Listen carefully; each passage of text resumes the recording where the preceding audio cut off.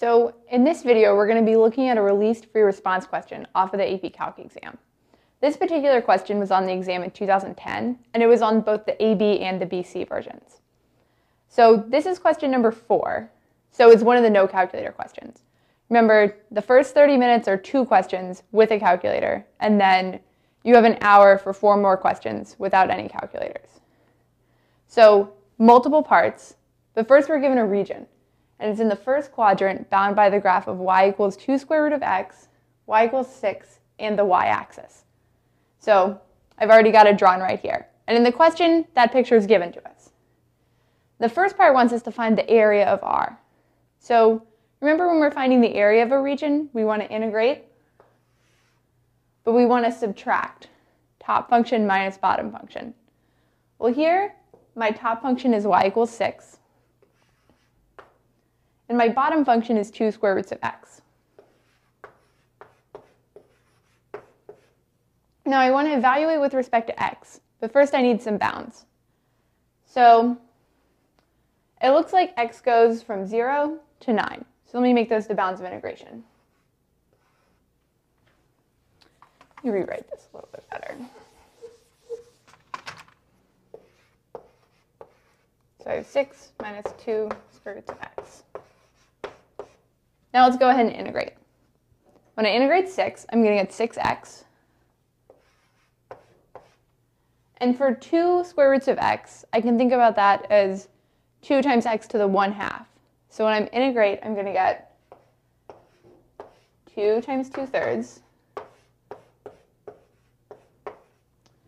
times x to the 3/2. I add 1 to my exponent. 1/2 plus 1 is 3/2. And then I want to divide by that. So I flip my fraction. And now I want to evaluate that from x equals 0 to x equals 9. So let's go ahead and plug in 9 first. 6 times 9 is 54. I'm going to go ahead and rewrite that as 4/3. And then I have 9 to the 3/2. So remember, that's like taking the square root of 9 and then taking that to the 3rd power. So square root of 9 is 3. 3 to the 3rd is 27. And then when I plug in 0, I'm just going to get 0 minus 0. So let's just combine these. Let's see. Well, 27 is a multiple of 3. That leaves me 9. So I have 54 minus 36, which is 18. Now, I don't want to leave it as just 18, because the College Board, they really preferred you to give your answers in a sentence form. So I'm going to go ahead and say that the area of the region is 18 units squared.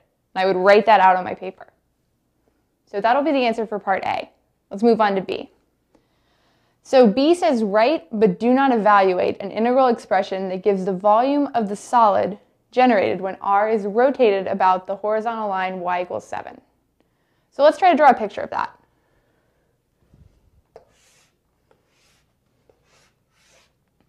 Here's my region again. And there's the line y equals 7.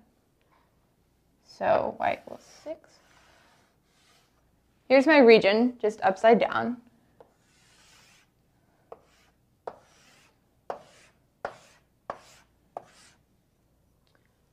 So you can see I kind of have this volcano-looking thing, but that has a cylinder cut out in the middle of radius 1. Let me give myself a little bit more room.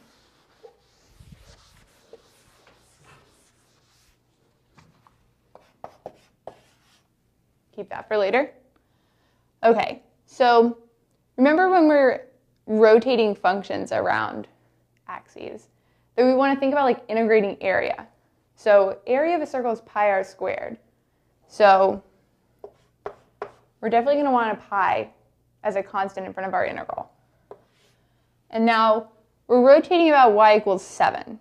So, and we have this hole in the middle, so we're going to have 2 radii to look at. So the outer one is going to be 7 minus 2 square roots of x.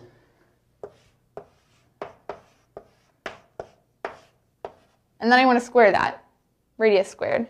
And then let's subtract the inner radius. Well, I'm looking at 7 minus 6. I'm going to go ahead and leave that written out.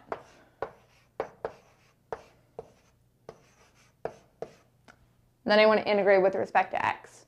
So I just need some bounds. And they're actually going to be the same as when we found the area. So from 0 to 9. And since they're not asking me to evaluate this integral, I'm actually done with part B. So let's go ahead and move on to C.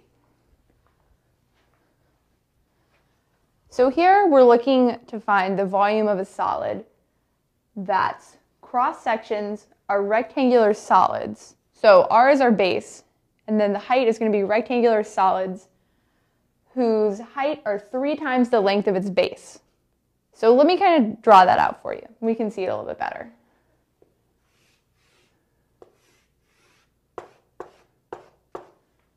So this is my region, right? And then I have these rectangles. And it's important to note that these rectangles are perpendicular to the y-axis. So they're going to cut like this. So there's one little rectangle.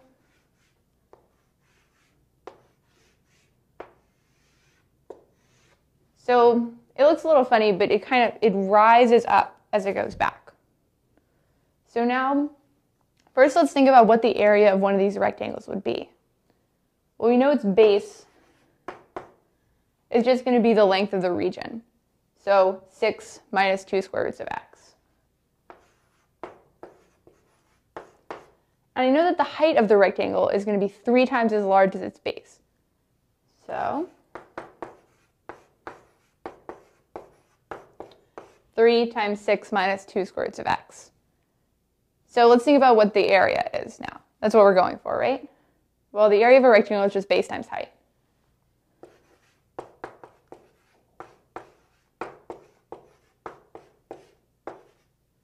So 3 times 6 minus 2 square roots of x squared. But since these are perpendicular to the y-axis, I want to integrate with respect to y instead of x. I know it's a little funny. So let's look at our bounds. We know that this is the line y equals 6. So we're going from 0 to 6. Right? So I have 3 and 6 will stay the same. Let's think about y equals 2 root x. I want to translate that so it's a function of y instead. Let me go ahead and square both sides.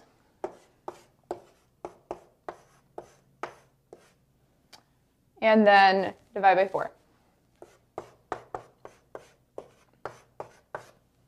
So my new function is 1/4 y squared. Let me go ahead and plug that in.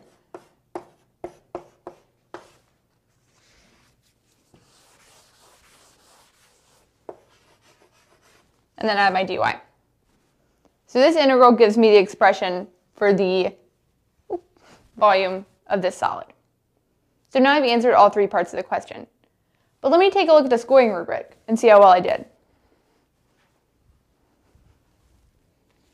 So starting in part A, tells me that I can get a total of 3 points in part A.